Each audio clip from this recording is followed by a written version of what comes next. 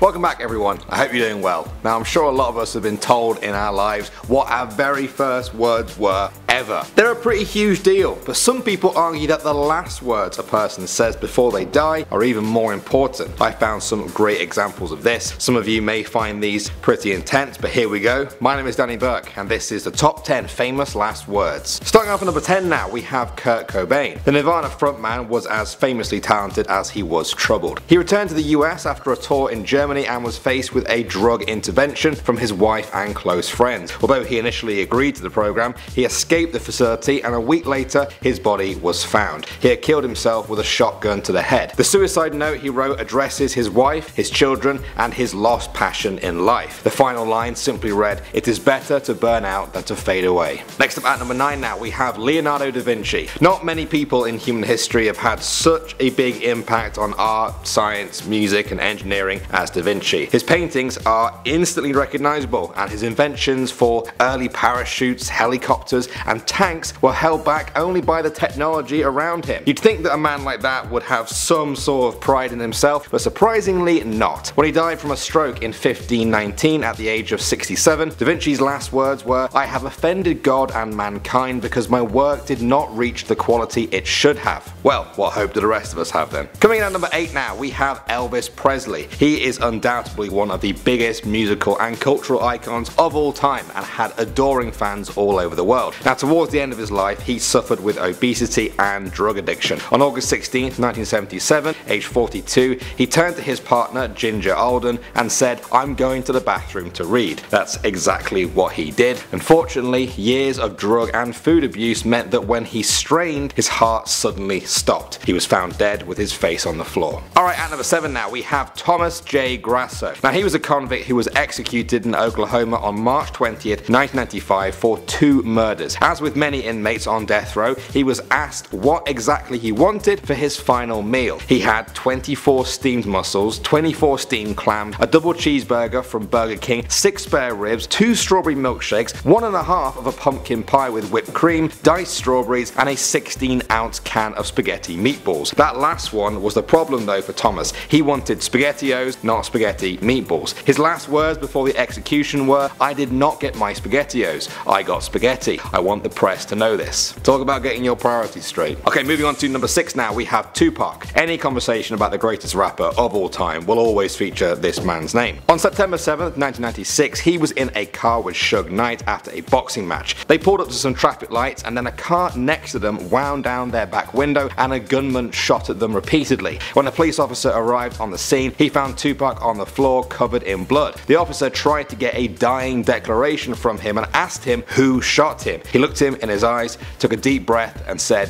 "F you." After that he slipped out of consciousness and never came around again. At the number 5 spot now, we have James Brown. Now he was known as the godfather of soul and had a career that spanned an amazing 6 decades, influencing millions of musicians in the process. He was still playing shows right up to the end. On December 23rd, 2006, he visited his dentist who was shocked at just how weak and ill he looked, and he told him to go and see a doctor. His condition worsened and he died on Christmas Day from heart failure. His last words were to his manager. He told him, "I'm going away tonight." He took 3 long breaths and fell asleep before dying. Coming at number 4 now, we have Karl Marx. This 19th century philosopher and political theorist founded the notion of Marxism, the belief that capitalism will eventually lead to a class struggle and a communist society. Now Marx was known to always have something to say on everything. There are literally hundreds of quotes out there attributed to him, which is why people expected an epic final one from him when he died. Before he died, he told those by his side that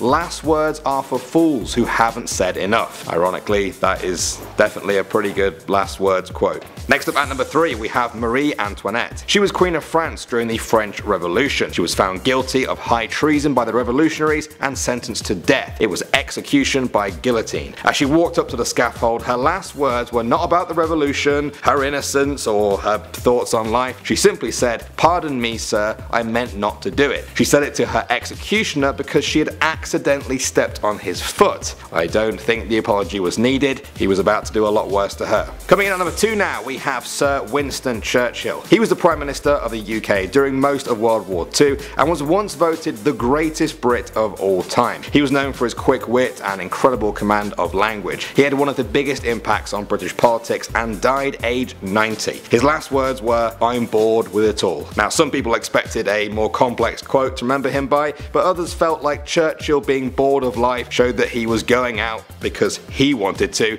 and he was doing it on his own terms. Alright, at the number 1 spot now, we have Bob Marley. The Jamaican reggae artist stands as one of the most legendary music acts of the 20th century. In July 1977, he was diagnosed with cancer. Now, over the next 4 years of his life, it spread to the rest of his body. Eventually, his vital functions worsened. He was rushed to hospital in Miami. His son, Ziggy, was by his deathbed. He turned to him and said his final words: "Money can't buy life." For a man that spread so much love through his songs, I think those seem like very fitting last words. Which one of those was your favourite? Have you guys heard of any other good ones out there? Let me know what video you want to see next on the channel. As ever, my name is Danny Burke, and I'll see you all in the next video.